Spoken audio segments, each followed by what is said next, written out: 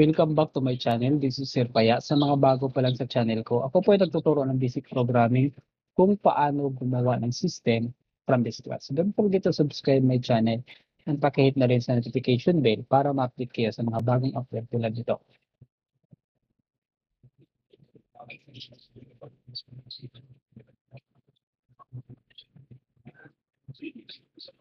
Okay, so again, so maraming salamat sa mga nag-pray sa atin na um, nakalabas na po ako ng hospital na nakaka-quarantine po ako ngayon. So, ayan, patuloy tayo sa tutorial natin. So, today, yung gagawin natin tutorial is paano naman natin itulagyan ng mga shortcut keys. Like for example, pag uh, click natin ng F4 is lalabas yung manage product, F5, manage table, F6 report, F1 for new order, F2 for settle payment, F3 for the cancel order. Okay? So, first, double-click natin yung form natin dito sa ating form load dito. So, dapat nakalagay dyan is me.keep review true. Okay? Tapos, sa form, tapos punta tayo kay, this is if RM form event. Punta tayo kay key down. Ayan. So, sa key down natin, meron naman siya dito. If condition, if key code is equal to F1, so lalabas ito. F2, ito lalabas. So, check natin. Pag F3, itong cancel order, meron ba itong code? So, wala pa siyang code. So, F4, manage product. Ayan.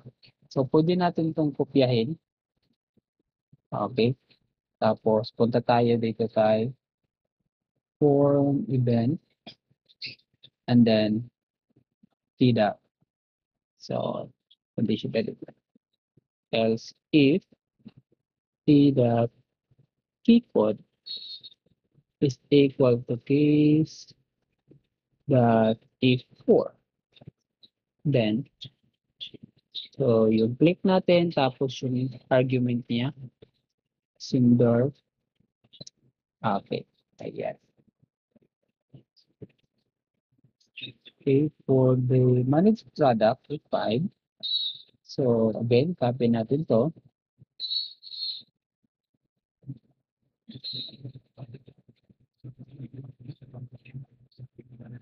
Tapos key down.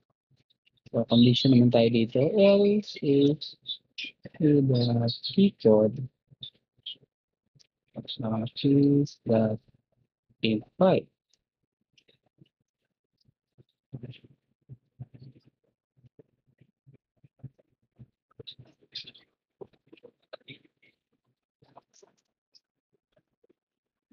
Ayan.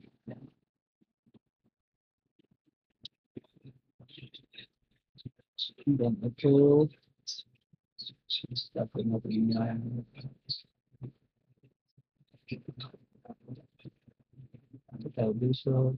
Then form, key down.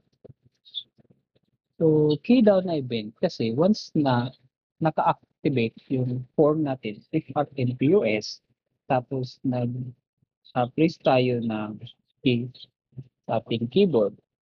So, execute niya ito, ang condition na ka. So, depende ko ng key yung in-execute.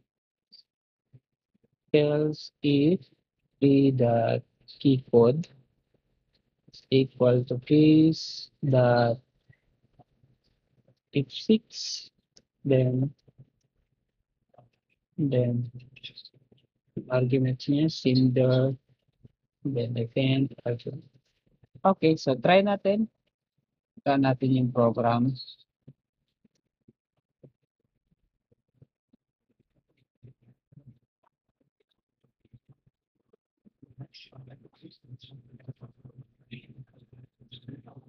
So, share, 1.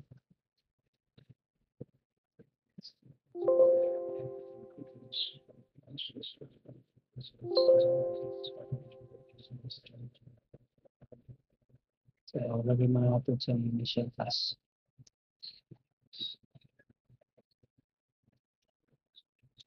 Okay, so this one, ayan. So automatic siya lumapat dyan. Tapos order tayo sa, sa tapos new order if one. Ayan.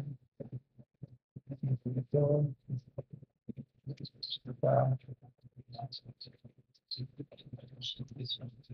Tapos if one. So ito na. Tapos settle natin. Um, settle payment natin if two. So yung cost natin. So again, wala pa rin tayong available sa mag-printer. Pag natin send payment. So automatic like lang yung payment. If one, star one, ito. Tapos settle payment natin if two. So 500. Okay. Before, ayan, so the new product, is 5. Ayan. So, dito, kung gusto nyo i-cancel yung form, so pwede natin lagyan siya ng form. Like for example, dito sa ating product, yung product listing. Tapos punta tayo kay, ayan, we the keep review true. Tapos punta tayo kay TDAO. If, um,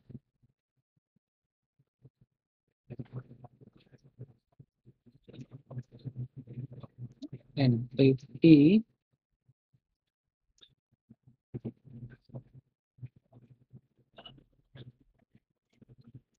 uh, key code is equal to is the skip. Okay, so pag skip, and then, so lagyan lang natin dito ng reader is false.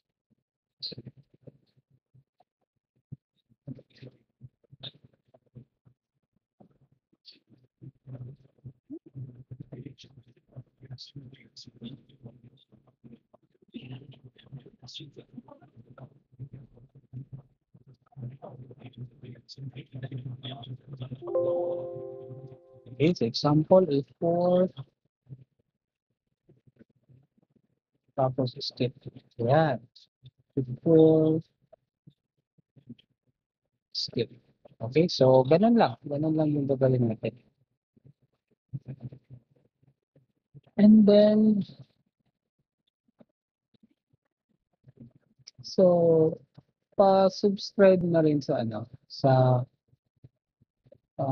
voice cancellation app natin para mag-extend yung para maganda yung audio natin at saka ma-extend yung ato yung voice natin. Sige, may katulong. Punta lang kayo sa ano, sa channel natin. Hinayin dito.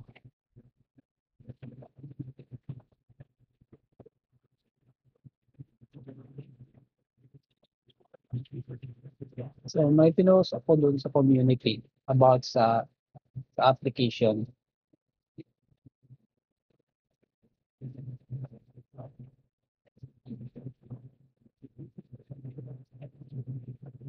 Para mag-extend para mag-extend siya. Kasi nasa ano lang siya, 62 minutes. So para mag-extend yung sa audio cancellation natin, sa voice cancellation natin, paki-subscribe na lang sa link. Nandito sa atin YouTube channel sa community. Okay, so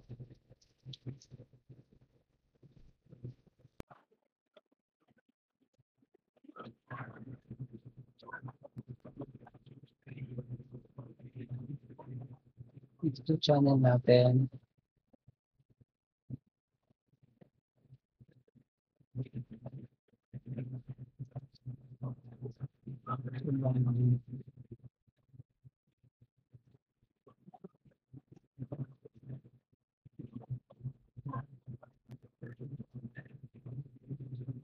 Okay, so dito sa community natin, ayan. So ito, pa-subscribe na lang sa ano, sa voice cancellation natin. Ayan. Paki-click na lang 'to para mag-redirect sa ano, tapos paki-install lang sa PC ninyo para mag-extend yung ano, mag-extend yung ating encrypts natin. Okay? So again, maraming salamat sa inyong panonood. So, bukas gawa tayo ng bagong tutorial. Okay? So, keep supporting my channel and pasensya na kayo kung ilang days ko nakapag-upload and ingat kayo palagi. Happy coding everyone. Thank you.